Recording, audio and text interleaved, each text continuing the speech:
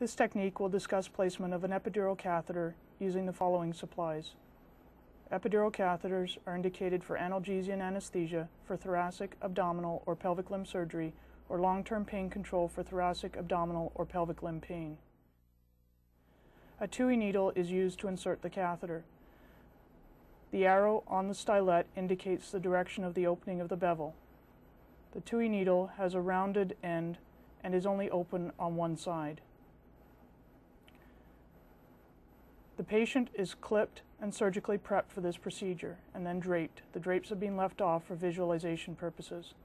The patient is placed in sternal recumbency with the legs brought forward. The patient must be exactly straight and the midline must be able to be easily located to ensure easy placement of the needle. The cranial aspect of the wing of the ilia are identified using the thumb and second finger of the non-dominant hand. The index finger of the non-dominant hand palpates for the dorsal spinous process of L6.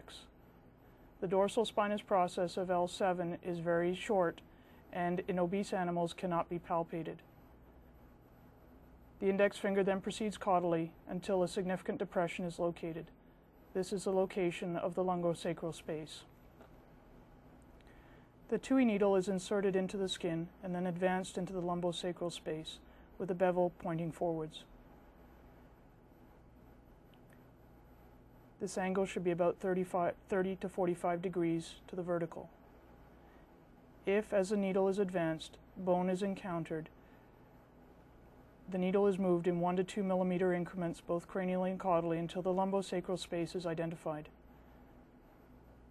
The needle is then advanced until the epidural space is penetrated and the stylet is removed. The hub of the needle is inspected to ensure no spinal fluid is seen. Air is injected into the needle to ensure it's in the appropriate location. Specially designed Teflon-coated syringe is provided in the kit that has no resistance to the passage of air. This syringe is attached to the needle and approximately 1 cc of air is injected into the needle. If there is any resistance on the plunger of the syringe, the needle is in an inappropriate location and should be reinserted.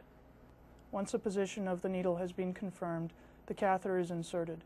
The catheter should be pre-measured to the approximate desired location. Catheter should extend to about L4 for pelvic limb problems, should extend to about L2 for abdominal surgery or abdominal pain, and to the level of T10 for those patients with cranial abdominal surgery or cranial abdominal pain or caudal thoracic procedures.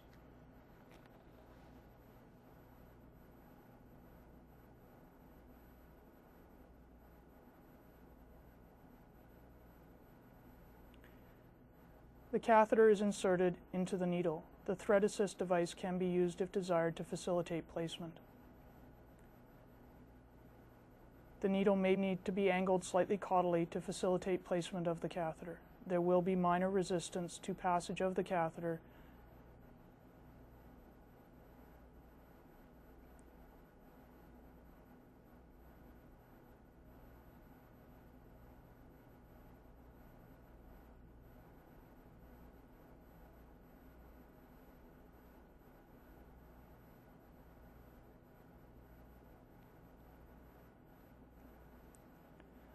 Once a catheter has been placed at the desired location, the inner wire stylet is gently removed.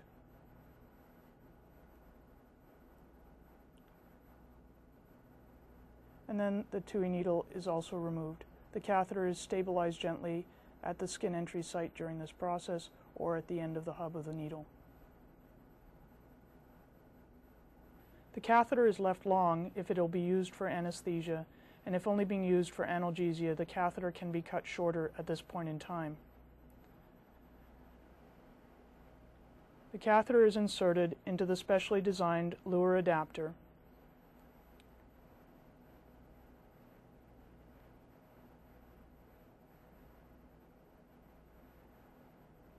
And then it is snapped down to secure the catheter in place.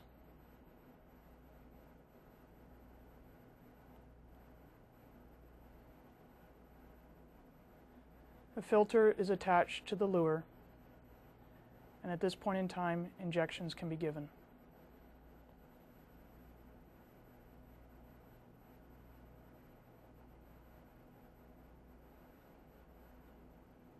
butterfly wing is placed over top of the catheter at the skin entry site and sutured to the skin.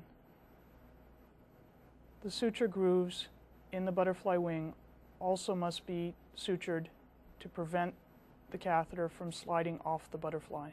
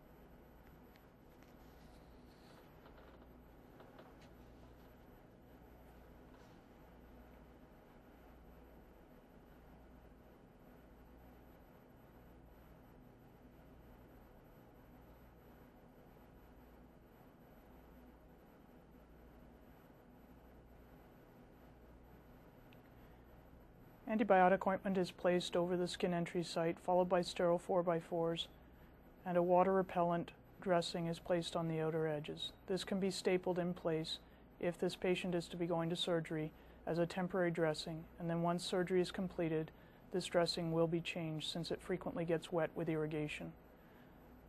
Catheter can be passed cranially so that the anesthetist is able to give additional drugs during the surgery. Permanently secure this catheter, several tape tabs are placed over top of the catheter. These tape tabs are designed to create a stress loop so that if any kind of tension is placed on the catheter, it's not placed at the skin site, but is placed on these stress loops. These tape tabs are either stapled or sutured in place.